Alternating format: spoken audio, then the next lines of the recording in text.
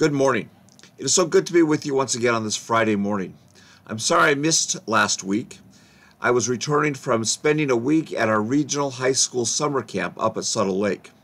It was a wonderful week where we got to escape from the normalcy of life and the hecticness of life and spend time at the lake, in the woods, with each other and in God's creation. We saw God move in great ways and saw lives changed. I look forward to that each year, and it is good to be back into a campground as well. This coming Sunday, I want to invite you to join us at Dallas First Christian Church. We are continuing to grow as a community. We are continuing to explore what God wants for us as a church and where God may be leading us. At 9:30, we are gathering for the final episode of the video series With by Skye Jethani. It's a series that has talked about how we relate with God and how we live with God. He spent the last several sessions talking about ways in which we relate with God that are not fully biblical.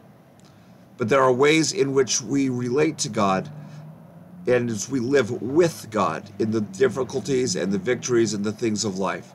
It's that relationship that's important. It's knowing God's love for us, unconditional love for us and all people throughout all things of life.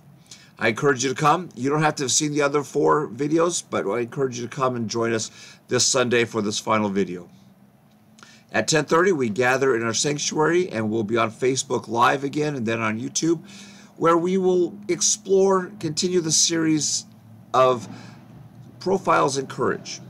And last week we talked about Peter stepping out of the boat at Jesus' invitation. This week we talk about one of my favorite Bible characters, that of Elijah, an Old Testament prophet who was not perfect. He struggled. He struggled with a lot of different things.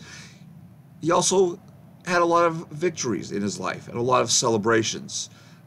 So come and find out what Elijah's courage was and how Elijah overcame his fear, how Elijah's courage before God allowed him to continue his ministry and to see what God was leading him to and how God was blessing him and empowering him. We encourage you to come and be a part of that as well. Last week we collected food for the Dallas Food Bank through our Fill a Cart ministry. We collected 100 pounds of food through your generosity. We encourage you to continue to be generous with your giving and your tithes and your offerings as well. If you'd like to give, you can give here at the church, or you can visit our website at dallasfirstcc.com, and there's a link there to give online. It's just one way in which you can be a part of the growing aspect of our congregation and be a part of how we reach out and how we minister here in Dallas and around the world. I hope you've had a great week and have not gotten too hot. I hope you enjoy the cooler weekend this weekend. So have a blessed weekend. May you know God's presence with you throughout all things, and may you know God's peace. We'll see you Sunday. Have a great weekend. Bye-bye.